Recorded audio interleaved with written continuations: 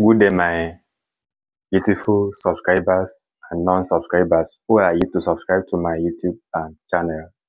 Today, I want to show you how to solve a distance between 2 points whenever you are asked to do that.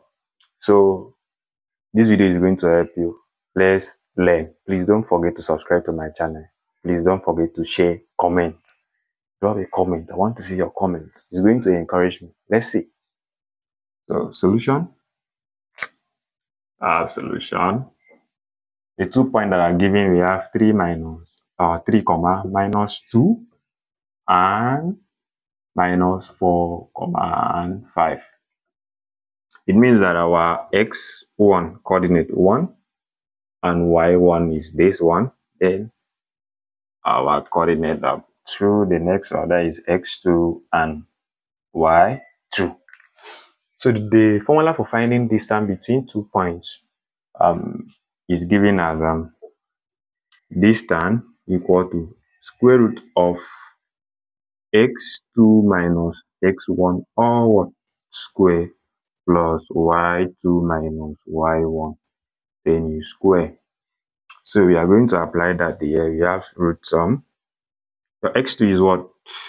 X2 is minus 4 minus your x1 is what? 3 or what? Square plus your y2 is what? 5, while your y1 is minus 2, that is minus this. We have all squared. So we are going to have that d equals to square root of minus 4 minus 3, that is minus 7. All squared is what? 49 plus 5 minus 2 is going to be positive. 5 plus 2, that is 7.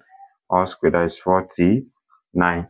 So now have that d equals to root 49 plus 49, that is 98. You can apply sort here.